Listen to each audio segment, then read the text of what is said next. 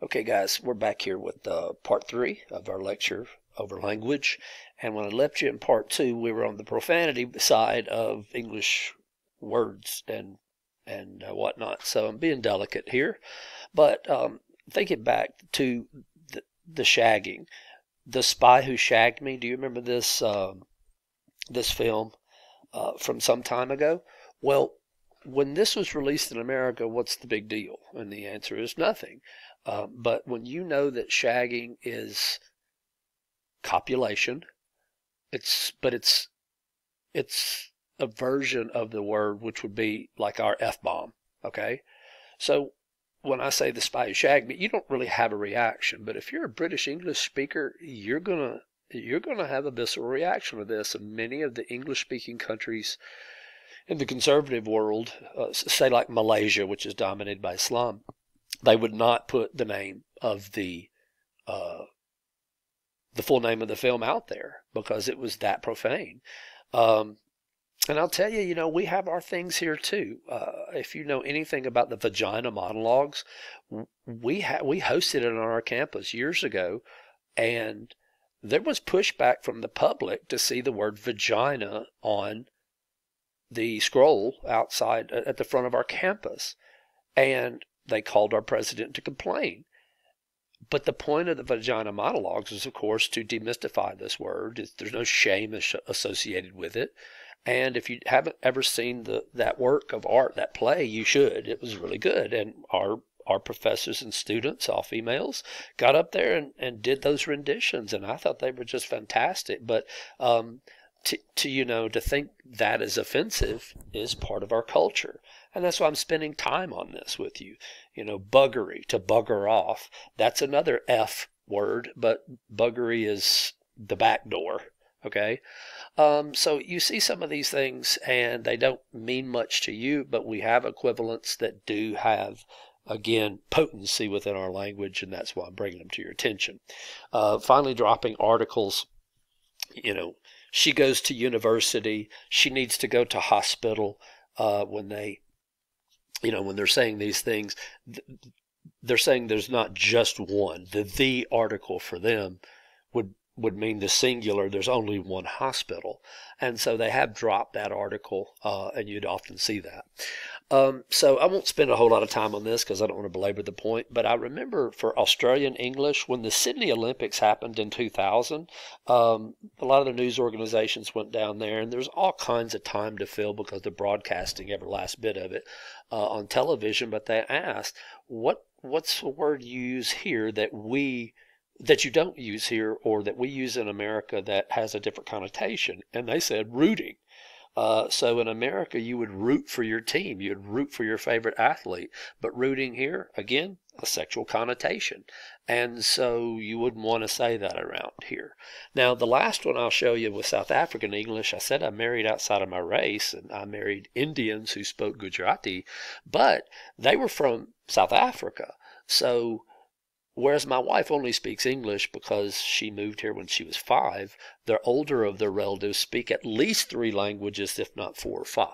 So that's probably going to be English in South Africa, Afrikaans in South Africa, their own native language of Gujarati, and probably Hindi as well, if they're global business people, and most of them were. They had businesses, they had import-export companies and all this stuff. Anyway, one thing, we were staying with her uncle, and my wife's uncle, and he was standing in his house. I want to show you here this geyser, okay? So he was standing in his kitchen and looking up at the ceiling, and there was water all over the floor. And I say, hey, what's going on? His name is Mohan, and Kaka they use, that means uncle, a certain kind of uncle. Mohan, Kaka, what's up? He says, oh man, the geezer's on the fritz. And I was like, what the hell is he talking about? The geezer's on the fritz. And through a little discussion, I found out their water heater, that's what it was. So they called it a geyser, and it's hot water. And that it's on the fritz is it's malfunction, and I got to get a guy over here to fix this thing. But it was neat how we used words. We talk about whipping, a mean kid, they talk about giving their kid a hiding, if you see these words here. Just now doesn't mean just now. Just now means within a respectable amount of time, but in the immediate future or a little later.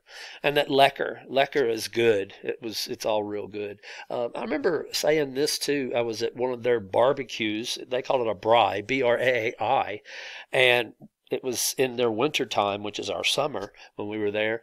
And the cookout they had a big fire out there, and one of my wife's cousin said he was cold, and I said, scoot up to the fire and you'll warm up. And this took him back many, many years. He'd been educated. He'd come over and been educated in throughout high school in Kansas City.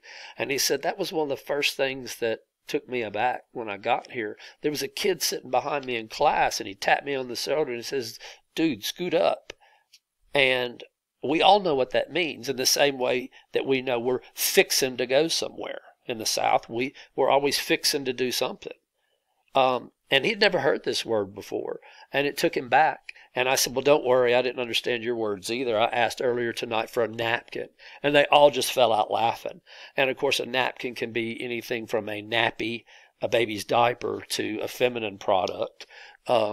And we just laughed about words and how they mean different things in different places. And so I think that's what I love most about. I don't know any languages, even really English, that well, but I really find it fascinating in how, like in China, if you look at the names of their provinces and different things, you learn a lot about the geography. It's about a direction. It's about its relationship to a thing like a river or something like that. So just delving into English, it isn't only through English, it's through a lot of different things. Okay. Now, how do we have codified or systematic languages?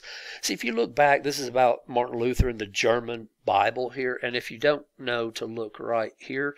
So in Wittenberg in Germany, but Martin Luther was the guy who put together Protestant religion, and it would be the Gutenberg Bible that was on the printed on the Gutenberg press and disseminated. Well, that Bible then becomes what German language should be. You've got Austrians and you got the German language was spread from Western Russia all the way over to the North Sea. And so to have it unified in a way, it came about through religion. And so in seeing that this Bible codified the language, so was the same for the Quran. The Quran wasn't written until about 100 years after the Prophet Muhammad's death. We'll talk more about this in the chapter of religion.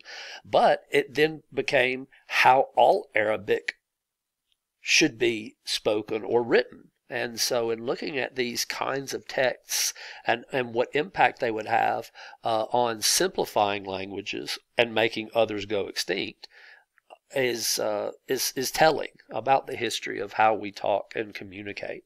Okay, so I'll move on from this. It's really neat. If you ever get to go to the Taj Mahal, it means Crown Palace. It's actually a mausoleum.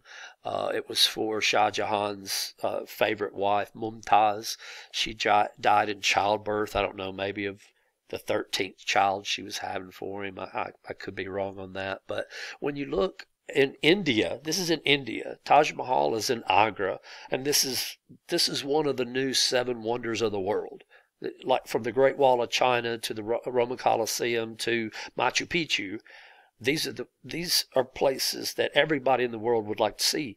Well, it's a mausoleum, but it's also a paean to the religion. And so if you look at the Mughal Empire in India, it's Muslim. Okay? And so diffusion of religion has an impact as well. This has been talked about, this structure has been talked about as a teardrop on the cheek of time. I will tell you, though, it has not fared very well, and that this is a beautiful picture, but I would say the Taj Mahal is good from far, but far from good. It's really shown some weathering, and even the cleaning of these stones because of acid rain and atmospherics and all that was deleterious of the condition of the building itself. And believe it or not, dumbasses, and I'm going to call them that, dumbasses over the world will come and they'll take a knife or a key and they'll carve into this beautiful stone work. And, so and so loves somebody else on a date. And I was a bit taken aback by that and a little depressed by it too. Hope you get to see it one of these days. It is a wonderful monument. I got to take 3 groups of students over here. Maybe again someday soon I'll lead some more study abroads, but I hope you get to go see it at some point. Quickly, because I don't want to spend too much time on it, but understand that even as we will see that languages are dying, languages are also being created. Esperanto was created some time ago as a universal language to overarch all languages, to give us a common way of speaking with each other and not just saying de facto English or French or something like that is going to be the language we go to. But even Klingon has become an actual language. And you can create your languages. J.R.R. Tolkien, the author of The Hobbit and the Lord of the Ring trilogy, he created, it's a mythology, but he created runes and languages for his works of art, of literature. So you can create your own language. You just have to follow the rules by it and be, so if you're industrious, please, by all means, make one. I think it would make the world a richer place, not a poor one. Okay, so let's take a look here at the major dialects in North America. I remember back in the 80s there were movies and there was Valley Girl kind of stuff that would have been from California, like terrible movies, but those dialects, I've already mentioned some in the South. We mentioned the Cajun down here. The Cajun right here came from up here in Acadia. These New England sounds, but certainly Boston Yard, Harvard, New York having their own, Yonkers this, Queens that, Brooklyn. Even Pittsburgh has some of this, and they're on that defining line of Southern Appalachian, because this is the Appalachian Mountains. So they're in there. It stretches all the way up here to the Gasp Peninsula almost. And so when you look at groups like the Gullah or the Cajuns out here, there's lots of different ones. Out in this area is Navajo and Hopi that we talked about, Kickapoo and others in the previous Chapter 2 lecture. But let's look at one, though, that is the African American Vernacular English, knowing that this was called Ebonics back in the day, and Ebonics is portmanteau as well for ebony and phonics. This was the clipping of those languages, of the English language, and it was actually adopted in schools to help children who didn't know proper English how to speak it. So speaking proper English to people can be very difficult. And so let me recount this story, and then I'll hopefully let it represent what you're looking at here. I grew up in the sticks, guys. I mean, I was country as could be, and some of my relatives still are farmers, and that's what they do. So these cousins of my daughters, we see at family reunion, my daughters are always uncomfortable around them because they talked very quickly, but with a drawl, and clipped a lot of their words. And so I'd almost represent it like it sounded like they were talking through a mouthful of marbles. And my daughters would say, "Dad, I don't know what he's saying. What's he talking about?"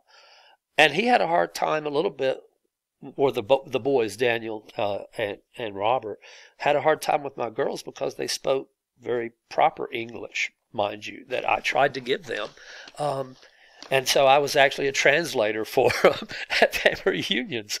And it doesn't take that long to change these things. And so understanding that with just a generational change in me, and education really changed the way I speak and how I would teach my daughters. And by the way, if you don't have children, they can learn language very early on. So teach them sign language, even though they can't vocalize it, they can learn that. But also, if they can learn the dirty words, when you're mad at something and you flip out, a bad word, then know that they can work the big words too. So that goo goo gaga baby talk, don't do that. I'm being honest here. My little girls were speaking at a highly advanced rate when they finally started having words come out of their face, and it was because I purposely gave them the biggest vocabulary I possibly could. So that said, I'm not telling you how to raise your kids, but I'm letting you know they can be special. Well, they are special. Just give them the tools to be even more special. All right, I'll see you in the next lecture.